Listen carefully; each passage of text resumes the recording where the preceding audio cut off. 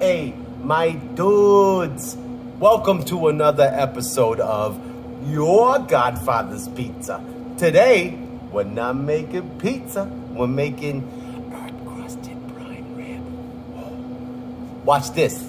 So we got here, food processor. I got some sage in there, some basil, right?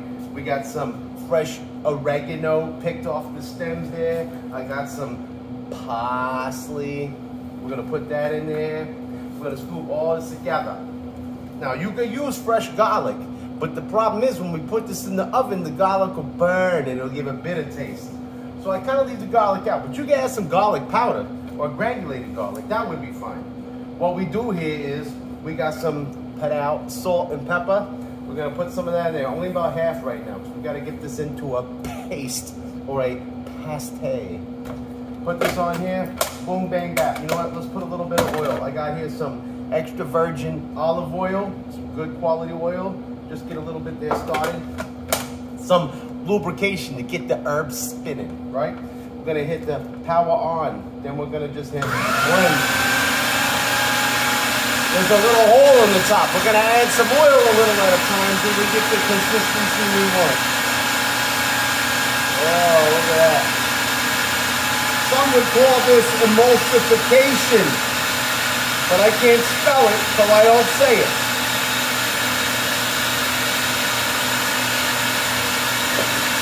Now, we're gonna take a spoon, we're gonna scrape down the side. Okay, so we're gonna stop it. Turn that off of there. Grab this, pop a rangy rooney, scrape it down a little bit. Almost there, not quite. Oh my God. We had a friggin' cat's astrophy. You fell off the friggin' shelf. That's all right, here. I'm gonna fix it. Let me figure out, bear with me. Technicalities with difficulties and stuff. What's going on here? I need something heavy. Let me push this back there. Put this in front here. How's that? Does that block anything? No, you just can't see nothing. Stupid. Let's see there. Let's see. No, look, not quite. Is that? Okay. Bing, bang, boom, we're back to it. It's a little bit different, but we're still good. So, we're gonna scrape this down.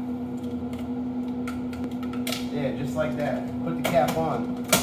Hit the blend. Blend. Oh, the cap's not on there, good. Now, we're gonna add some more oil. We want this to be like a paste. Little at a time there. Now that's some chopping.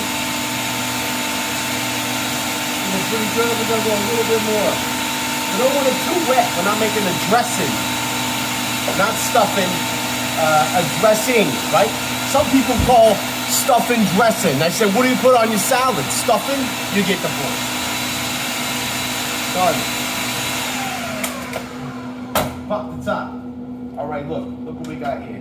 Let's take the blades of fury out. Look, blades of fury, okay? We're gonna get rid of that. Don't cut yourself.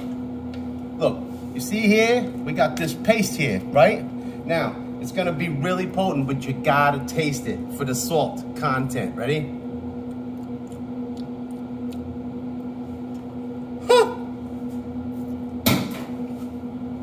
Now what we do, we got here a 5.5 pound bone-in stand-in rib roast from Detweiler's Market. Now, why do we call it standing rib roast? Well, as you can see, it's standing, okay? It doesn't have legs. Although at one point it did. Let's not get into that, all right? We take the paste. We're gonna put it all over the rib roast. We're gonna rub it. Just slather that thing, S-L-A-T-H-E-R. Even when you spell it, you seem to spit a little. It's terrible. Not in the age of COVID, don't do that, okay? We're slathering it. Anyhow, check it out. We're gonna put all this on here, right? And for the sake of time, not T-H-Y-M-E, but the T-I-M-E, I'm gonna pop my gloves off so you can see this. Hold on. All right, people, look.